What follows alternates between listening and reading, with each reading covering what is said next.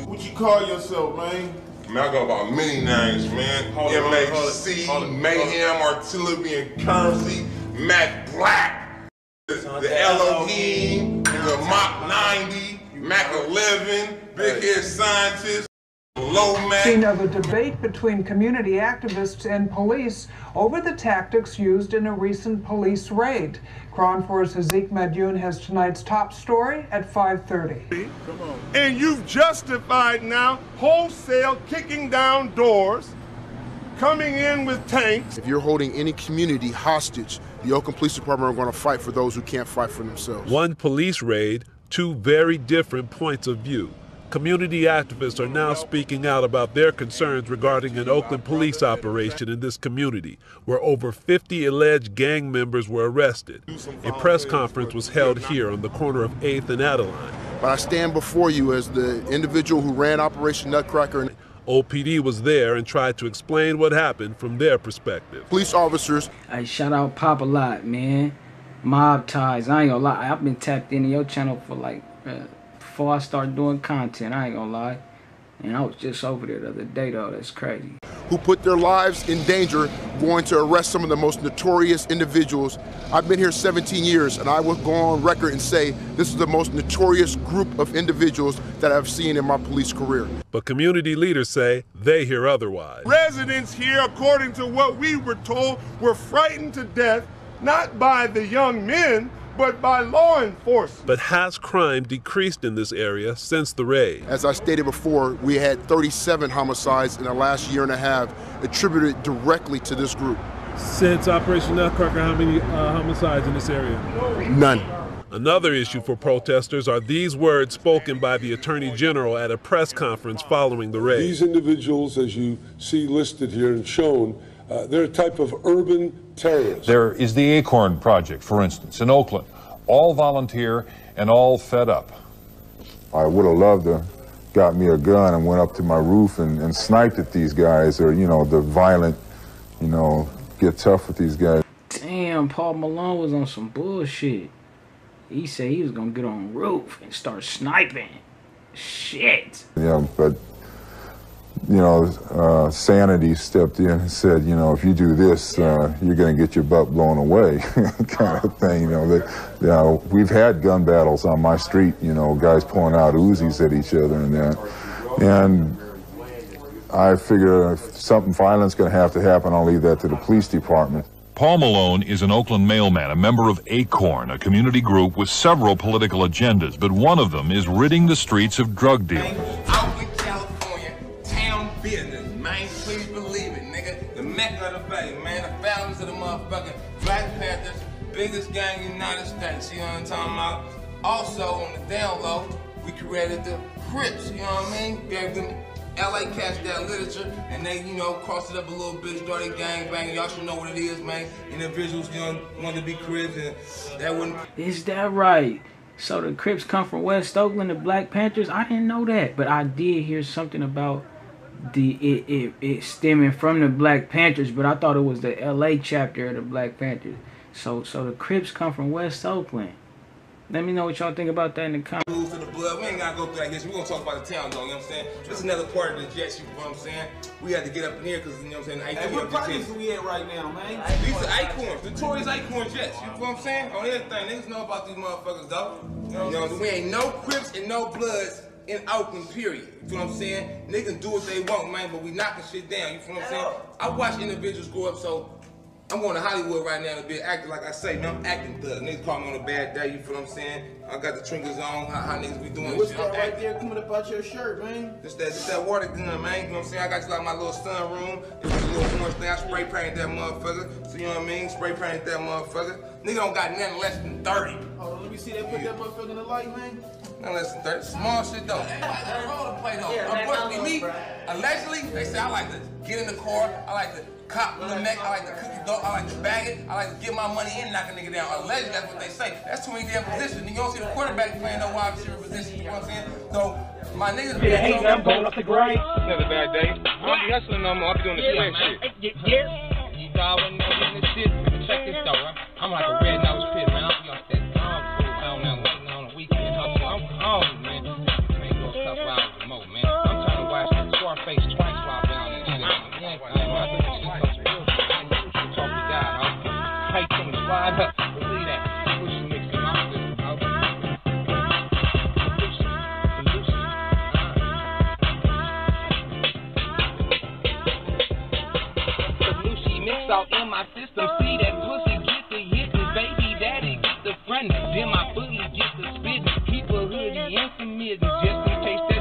go. Powder girl, year round, Magnum in the calico. If it's dry, I gotta go. It's weather bitches in the I talk this shit for real, man. Them other niggas just really though. I get disappointed constantly.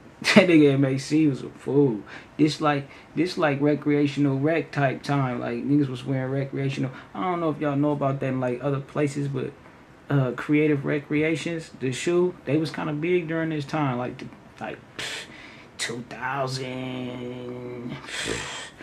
I don't know, man. Y'all give me the date. Flow. Really though, I get disappointed constantly, cause these big ass bitches can't suck or fuck with me. 2 minutes, brother, shit, I ain't never heard of that. 10 minutes, sister, man, that's every other ghetto rap. Keep a stack, but I'm stingy. Go for hours, bitch, then hit me, smoke that powder, bust that pussy. How could she ever forgive me? Stay on her mind and her spine. Call me Mr. Summertime, keep her hot and wet. Man, that bitch know I ain't fucking lying. Should put on Mac Blast, but I'ma give her this one pass. Change her name, put in her ass, so I can get all my cash. Yeah, bitch, hold up or click, click, boom. That's how we doing out here, man. 18 squad. Yo, we back. It's your boy Populi. Mob ties. We on our way to Cali with it. Oakland to be exact. West Oakland to be more exact. If you want to be more precise, meet us at the old Acorn Projects. AP shit. Shout out to everybody in Oakland. Shout out to everybody. Hey, and they still up. Them projects still up, but it's crazy. You know what's crazy? You know they tore. So you know what? I'm just saying like pieces of it is still up. I don't know if I'm not mistaken. They did tear down some parts of it. In the comment box, you already know how we run it. Now today, we are going to be covering somebody legendary in the town. Now, if you from the town, you already know what it is when you mention MAC, Mac Blast. But today, we are going to be covering Mark Anthony Candler, a.k.a. Mac Blast, a.k.a. MAC, a.k.a. one of the most notorious people to ever come through Oakland, if you're listening to the authorities.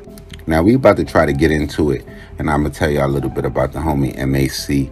Shout out to him, Free Mac. But you can't talk about Mac Blast without talking about Acorn Projects and pretty much the Acorn gang. So the Acorn Projects, or Acorn, is a series of housing projects in the Acorn Redevelopment Project area, or the Acorn neighborhood of West Oakland. Known as the Corns or the Cornfields, neighbors to a wide variety of housing projects, is bordered by the high-rise City Towers apartments and the low-rise Moore apartments to the south, Cypress Village to the west, Market Street to the east, and 10th Street to the north. Now, it originally consisted of 3 units, Acorn 1, Acorn 2, and Acorn 3. Now, in the late 90s, like everywhere across the United States, they would go on to, I want to say tear down, but redevelop or gentrify the neighborhood to pretty much combat crime.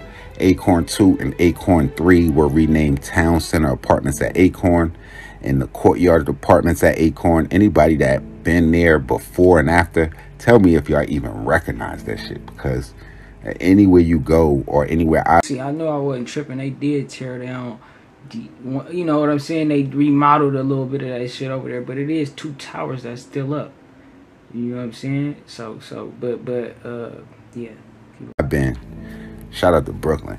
That shit just do not look the same. Now, according to Wikipedia, and it's well known that Acorn is the home of the Acorn Street Gang. They're going to note, due to the close proximity, skirmishes between Acorn and neighboring Cypress Village, as well as the lower bottoms, occur frequently. The media would also mention an ongoing rivalry or a feud that they would have with a rival gang by the name of Ghost Town. I'm not sure if they associated with any one of those 2 neighborhoods, but my guys from Oakland, y'all getting the bottom, put me in the know. Now, some people outside of Oakland definitely might know my guy Mac Blast because his name rings, but if you're familiar with the classic DVD series Coast to Coast, where they would go to different neighborhoods. Mac Blast would be one of the main people featured in the Oakland episode, and he would go on to detail some of the tales of his life and his many run-ins with death, which includes multiple attempts on his life and shootings. One where he goes into vivid detail of how during one of his shootings, it was the news crew out covering a separate murder. Somehow the information would get switched up and people would go on to think that he was deceased, saying he would come out his door to those same project hallways he was standing in, saying RIP to the last real one, RIP MAC. So there's no way I could detail everything in this guy's life, but I definitely want to put y'all in the know of the people that y'all need to know about and that need to be covered. Now, everything. I definitely so it's crazy, right? Rest in peace, my nigga Jamari. But so that's how I end up meeting MAC. Like I met him one time. You know what I'm saying? We was doing something. We was hustling. You know what I'm saying? Me and my nigga, we was maneuvering and doing hella shit. He ended up taking me to a block that the Acorn niggas had kind of like start facilitating. That was in East Oakland though. It was a West Oakland block in East Oakland. It was 7-4 in Rusdale. You know what I'm saying? But what's a trip, right? Is not only is MAC story cold, but it's other like niggas from over there that got some cold stories too. Like I just remember being a young nigga and hearing certain shit about niggas like W.I.G. You feel me? MAC younger brother, if I'm not mistaken. I don't know if they was blood related. I don't really know, but yeah, man, some niggas over there got some cold history. For Mac Blast, pretty much is going to hit ahead in June of 2008. That's when authorities would launch Operation Nutcracker after a 3-month investigation. They would go on to arrest more than 40 people, making Mac Blast almost the target of those raids, with the East Bay Times headlining articles, suspected Acorn gang members snarled and raved, ABC 7 gang leader ordered to stand trial. So right off top, the media would go to portray Mark Mac Blast Candler as the alleged leader of the Acorn gang, even though the lieutenant at that time would say that they were one of the most dangerous gangs in Oakland. I read that a lot of the other people had almost minor drug charges, but Mac Blast's charges would be the most serious out of those people caught in those raids. And based on my research, I read somewhere where they say he was charged with upwards of 7 felonies. And the main charges out of those 7 felonies was going to be an attempt murder, which I'm going to get to in a little bit. But with that and the enhancements that they throw on you, that could have sent him away for life. Now, in announcing those arrests in Operation Nutcracker, Oakland Police Lieutenant Ursi Joyner said that the Acorn Group was the most violent gang we've seen in a long time. And Joyner would go on to say Mac Blast was born and raised in East Oakland, but at the age of 14, he would move to the Acorn projects and begin to flex his power, quote unquote. Now, Joyner said that Candler was involved in dealing drugs. See, you know what's crazy, right? The fact that they put the leadership position on him, just like so you know, they do their little wiretaps and shit, and they come up with whatever conclusion they gonna come up with. You know, they don't be knowing how shit is or what's what, really. Feel me? But for them to put the leadership role on him, it make it seem like they knew he was a different type of threat. You feel me? Like on a revolutionary type level, right? Drugs, and got people to follow and idolize him and build a reputation. Now, in a news release issued by California Attorney General Jerry Brown, he would go on to say Candler was a prolific drug trafficker in Oakland and in Detroit, and has been shot several times and is suspected to be responsible for homicides and a number of other shootings, though he was only charged with that attempt murder. And now we're going to try to get into that. So it looks like the trial for Mac Blast's attempt murder took place in November of 2008. Now, this is according to the East Bay Times. They're going to say a man allegedly who was shot by a reputed leader of Oakland's worst drug gang testified that he had no idea who shot him in an incident at 31st Street and Martin Luther King Jr. Way on June 30th, 2006. He would go on to say, "I didn't see anybody." Under questioning by prosecutor John Bruhard, the victim, who didn't want his name disclosed, denied that he told Oakland Police Sergeant Tony Jones that Mac Blast and his co-defendant Elijah Thomas, who some referenced as his cousin, were the people that shot him. When asked if he recognized Candler and Thomas in court, he said he don't know those people. He would later go on to add, "They don't look nothing like the people who shot me." Now, that's very, very interesting, because it would be a lot of questions into the raid of Operation Nutcracker. And some people would say that Mac Blast was such a force on these streets and in the streets of Oakland, and definitely in the Acorn Projects area, that he almost got the Larry Hoover treatment or the Jeff Fort treatment, where they're going to do anything they can to pretty much take him off the streets. He would. Yeah, that's what I took from that too. And we already know how that situation concluded. Free that man, you know what I'm saying? He should be back. Like, I heard good things. Last time I was tapped in on his page, he was saying he should be back soon or whatever, right? When he was getting into it with DB. DB was telling him all type of crazy shit, and he was like, "Nigga, I'll be back." So like, you know, nigga, but it's crazy because same thing I was thinking before I even watched it, right? Before we got to the part where he was saying, "Oh, you feel me, because of his influence was really the reason why he was a target." And I kind of like, just based off of it, I've been had that kind of feeling like, but you know, we underestimate us, feel me, and whole time the government is knowing a nigga abilities, and you feel me, what a motherfucker got the ability to set and play, right? That's why Tupac, nigga, was a target, same type of shit, but yeah, man. Pop-A-Lot. Shout out Pop-A-Lot, man. I've been tapped into the channel for a while. I ain't gonna lie to you, bro. Since, like, nigga, before I start doing content, like I said, I've been... And it's a trip, bro. You know what I'm saying? But, yeah, man. Free MAC.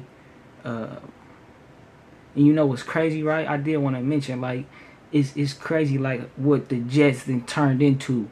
That's another name for Acorn. But, so they... Like, the young niggas over there, you can kind of see the lack of, even though it's still structured, like, because they come from that, so it's kind of like embedded in them. You can see you can see the effects of them taking a nigga like MAC off the streets.